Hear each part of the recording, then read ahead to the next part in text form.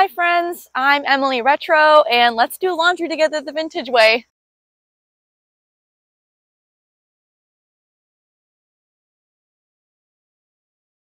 I've lived in my house for 7 years now, and the very first project we ever did was install this clothesline. It's held up really well. My dad helped us install it, and I've always wanted to have my own clothesline. I've been dreaming about it for years. It's great for the environment. It saves money over time. Using a clothesline is better for your clothes anyway because your dryer will take fibers out of your clothing and your sheets, so they'll get ruined faster. It's also a great way to get outside. Technically it's a chore, but doing laundry involving a clothesline for me is more like a hobby. I look forward to it every weekend. Plus, line-dried clothes have the best smell. They smell so good because wet clothing and wet fibers, they are out in the sun and a chemical reaction happens that creates that very nostalgic smell that I'm sure a lot of you remember. Let's talk about a very important factor when it comes to doing clotheslines: the weather and the time of day that you should shoot for. The weather ideally should be sunny, a light breeze, and not humid. And of course, we can't always depend on that. So like right now, it's 68 and cloudy, so it's a little chilly, but there is a light breeze. It's perfect. I'll do it in almost any weather. Of course, not when it's raining, not when it's snowing, but besides that, the biggest thing that you gotta watch out for is how humid it is. If it is really humid, you're gonna need a lot more time to dry your clothes. For time of day, morning is best because then you have all day to dry your clothes, or early afternoon is great too. If you do it too late in the day, then you're gonna be fighting the sun and you are definitely gonna lose that battle. I have lost that battle many times. What should you wear to use your clothesline? I always use something that has big pockets. This is a house dress that was actually from my Oma, and she has huge pockets. They were normally filled with Kleenexes, but I fill them with clothespins. It's very convenient. It's also very airy and breezy and easily washable. House dresses are the best. I'm going to link some of those below so that you can get one if you're interested. If I'm not in the mood to wear a house dress and I just want to wear regular old pajamas or whatever I'm wearing around the house, then I will use an apron that has two big pockets. Vintage aprons are awesome, but some of them only have one pocket, which isn't very convenient. So I will link some vintage aprons below that have two pockets at least, so then you can use those to hold tons of clothespins. I also use a vintage clothespin bag. I found this at a flea market, the Burley Park Flea Market in Michigan. I got it for $5. I have a hook where I put it. It's very convenient. I will link some of these below also. I don't have any childhood experience of doing this, so this is stuff that I've learned as an adult. Tips and tricks to get my laundry dried as quickly as possible, how to hang clothes, which way to do it. So if you have other suggestions, you can definitely let me know in the comments, but this is what works for me, so I'm going to show you how I do it.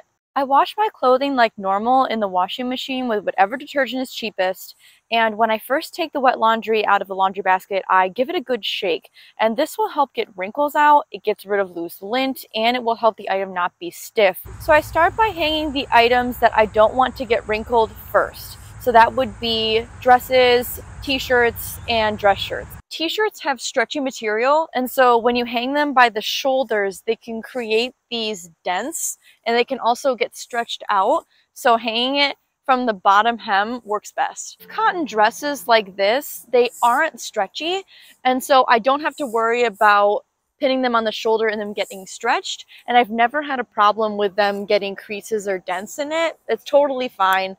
Plus, I think anything that I can hang the normal way, I think it looks a lot cuter. Also with dresses, if you hang them the opposite direction, a lot of times they flare out and they're going to take up a lot more room on the clothesline compared to the shoulders. This dress is actually vintage, and I wash a lot of my vintage clothing in the washing machine, but there's certain dresses and special types of clothing that are made of different types of material that are really fragile and delicate, and I have a blog post on how I wash special vintage clothing, and I will link that below. Pants I hang regularly. I just do that at the waistband, and if you're worried about them getting wrinkled, I button them up. When sweaters are wet, they can be really heavy, and because they're made of knit, they can be quite stretchy, and so hanging them either by the shoulders or even upside down can stretch them out of shape, and we definitely do not want to do that.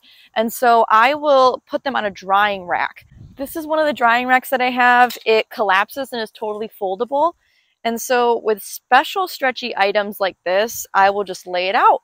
Or you can lay it like this too. If you have a bunch of items, then you can lay them all in a row. This one is great. I have 3 of these just like this, and then I also bought a special one from IKEA that can hold way more clothing, and I just bought this one last year and it's been really great. So if you have an IKEA near you, it's awesome. I really don't like to iron my dress shirts or my button-ups in general, and so what works really well for me is I will button them up all the way.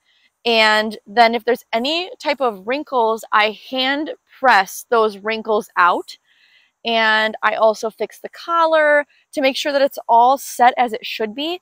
And then once it's dry, it's pretty good to go. So just take a few minutes to do this hand pressing and fixing the collar.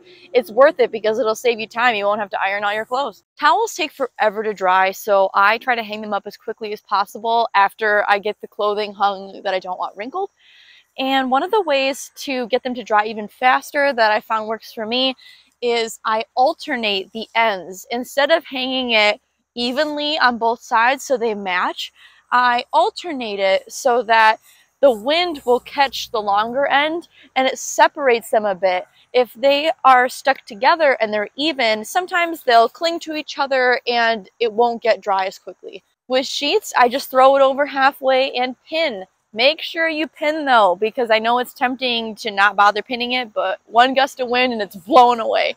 So I always make sure to pin it, and I don't worry about alternating it because sheets dry really fast. When it comes to vintage sheets, which this is, I don't wash them any differently than my regular sheets. I wash them with my regular laundry. So I got this one at a thrift store. My mom actually found it for me and I just threw it in with my regular laundry. But if you have a particularly smelly vintage sheet or vintage tablecloth, something that smells like really gross, musty basement, mothballs, I do have a blog post on how I take care of that, and I will link that. Sometimes you'll have so much laundry that you start running out of clothespins, and one of the ways that I save on clothespins and also save space on the clothesline is by pairing up socks together and just using one clothespin. I mean, if you got 12 pairs of socks, that saves quite a few clothespins. Another way that I save space on my clothesline is using this cute little octopus. This is from IKEA. I sometimes will even double up socks on one thing each. Funny story. So my dad actually cannot stand